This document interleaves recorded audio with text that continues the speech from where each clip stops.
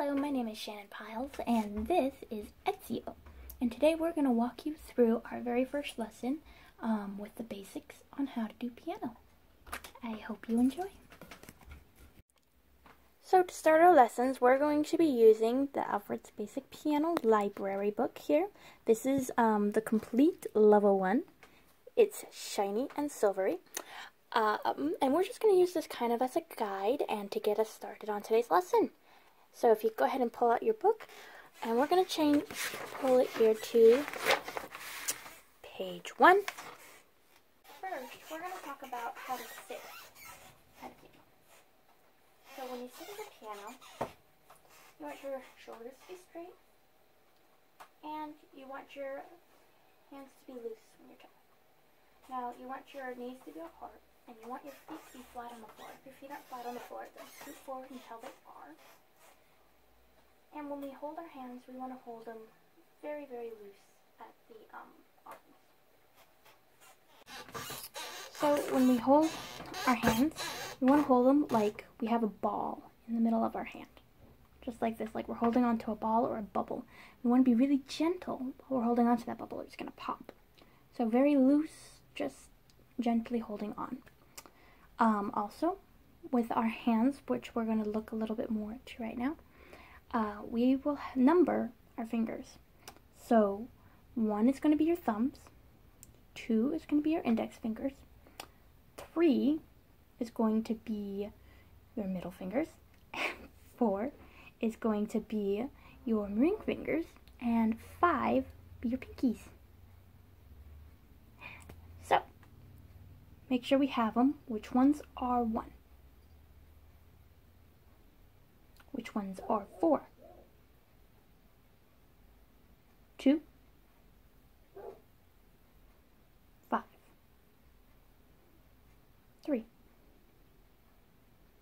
Alright, so now that we have those down, we're going to get down to the actual part of the keyboard. Alright, so here we have our keyboard. As you can see, mine's a little old and has some missing skins and stuff, but that's okay. It still plays the same as any other keyboard. We have here, this is what middle C will be. We're going to be working with middle C a lot. In fact, when you position yourself, you're going to want to be right in front of middle C so that you can easily reach over here and you can easily reach on the bass side. So we have our middle C here. We have, as you can see, we have white keys and we have black keys. Now for the first part of this, we're not going to be working with any white keys. We will be working with the black keys though. So when we have the black keys, they can get kind of confusing because there's quite a few black keys. So when we start out, we're just going to label these black keys. So we're going to have the 2 houses right here, and they are in between the forest of 3 trees on this side and a forest of 3 trees on that side. So we have the 2 houses and the 3 trees. Now when we put it on the 2 houses, we're going to use our 2nd and our 3rd finger. 2nd finger is going to go on here, and 3rd finger is going to go on here. And it's going to be the same for the left hand. 2nd and 3rd finger. Just like that. Alright, so let's try on the 2 houses there. Let's try putting the 3rd finger down.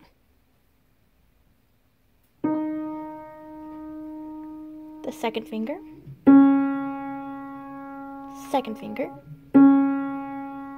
3rd finger. And how about our left hand now? Let's do 2nd finger. 3rd. 3rd. 2nd. See, that's not hard at all. And we're going to learn one more thing and we'll be ready for our first song. Okay, so for page 5 of your book here, we have a 1/4 note. As you can see by the letters here, it says music is made up of short tones and long tones. We write these tones in notes and we measure their lengths by counting. So 1/4 note gets 1 count. So this is what we call a measure. A measure is how many notes are between the two bar lines. Usually most measures have 4 notes, four beats for each measure. So what I'll have you do with these is we're going to count them. We've got 1, 2, 3, 4, and then because there's a bar line, that means we start a new measure. So we have 1, 2, 3, 4. An easy way to start with counting, because counting is very, very important. So an easy way to start with counting is to clap it. So usually when you're listening to a song, you can clap to the beat. Most songs are in a 4-measure beat, or 4-beat measure. So when we count, we go 1, 2, 3, 4. And that's how we do our measure. So count with me. 1, 2, 3, 4. 1, 2, 3, 4. Just like the measure bar that we were looking at earlier. Alright, so looking at page 5 still of your books, we have the song here, this will be our first song, called Right and Left. Now, if you can notice here with our quarter notes, you can see how this one up here, you have the stem pointing upward. This one here, we have the stem pointing down. So, the ones pointing up, those means that you do it with your right hand, your right fingers, because your right fingers are on the upper side, where the higher notes are.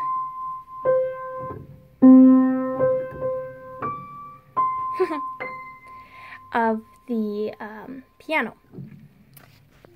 Now the ones here, with the ones pointing down, those are going to be done with the left hand, because down is the lower side of the keyboard.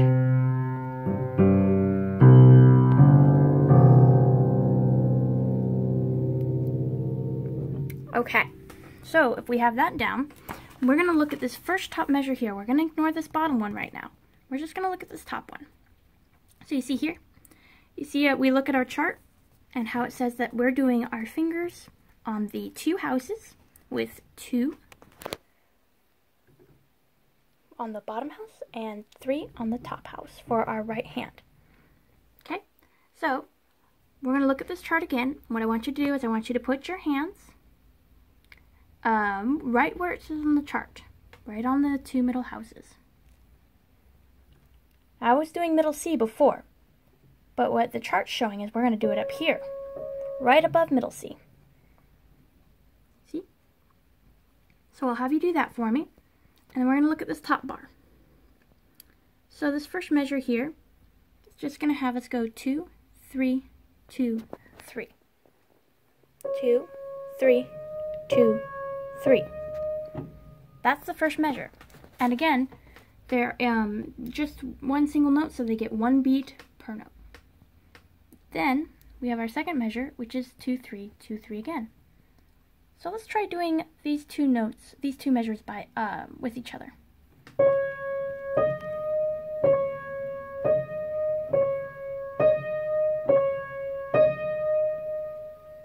See, that's pretty easy. Then I'll have you try the second one here. So we have here, we have the lower part, which will be with the left hand. And we're going to look again, we're going to look at our position of hands. We have 2 and 3 on the 2 houses. So what I'll have you do, 2 and 3 on the 2 houses below middle C. We look at our measure,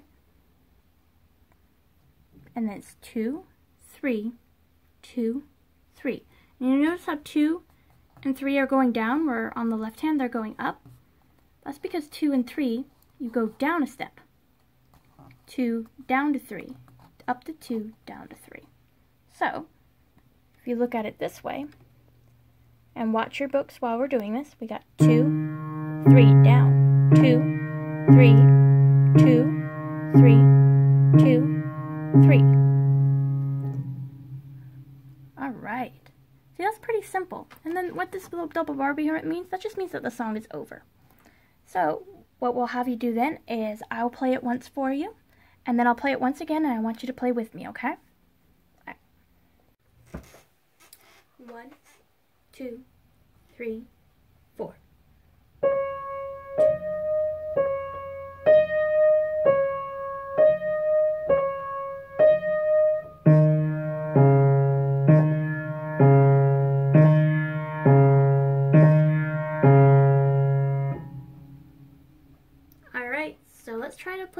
together now, okay? We're going to start on 4. Ready? 1, 2, 3, 4.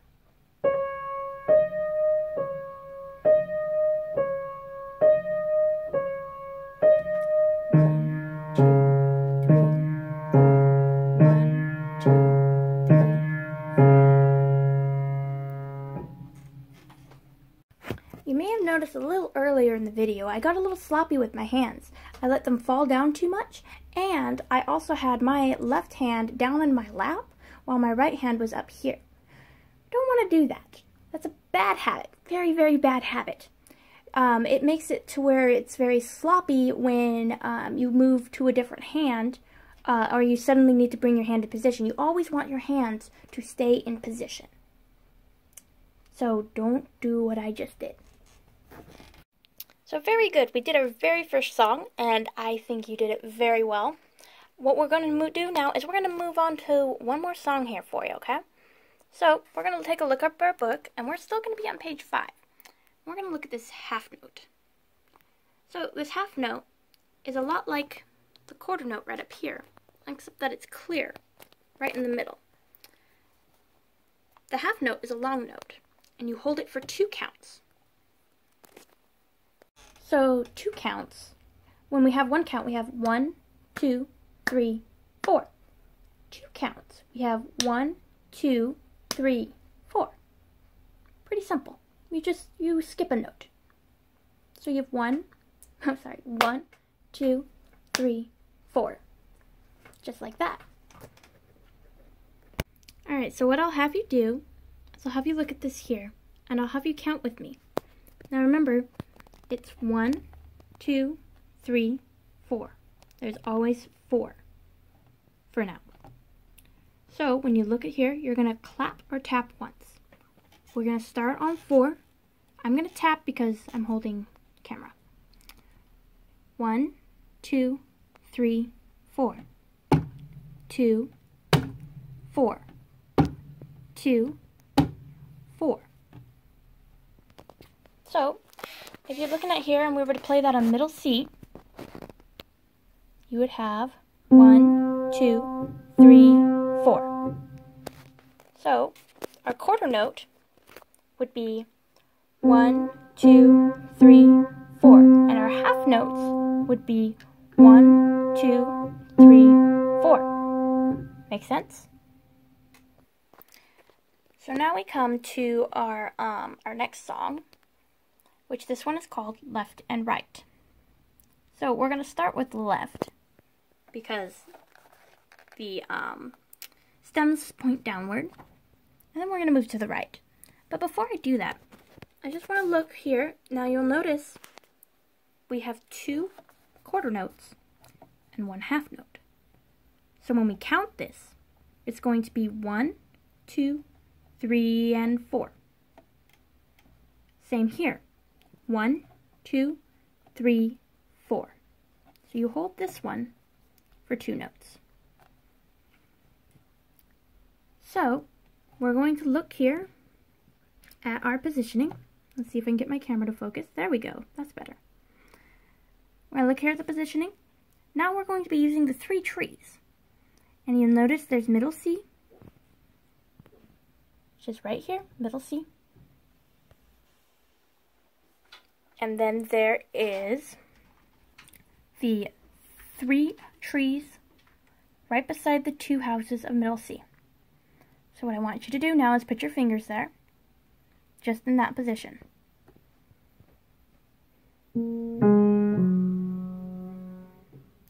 We're going to start off with the left hand here, looking at page 5, and you notice we have finger 2. Then we have finger 3 and finger 4. Can you do that for me real quick?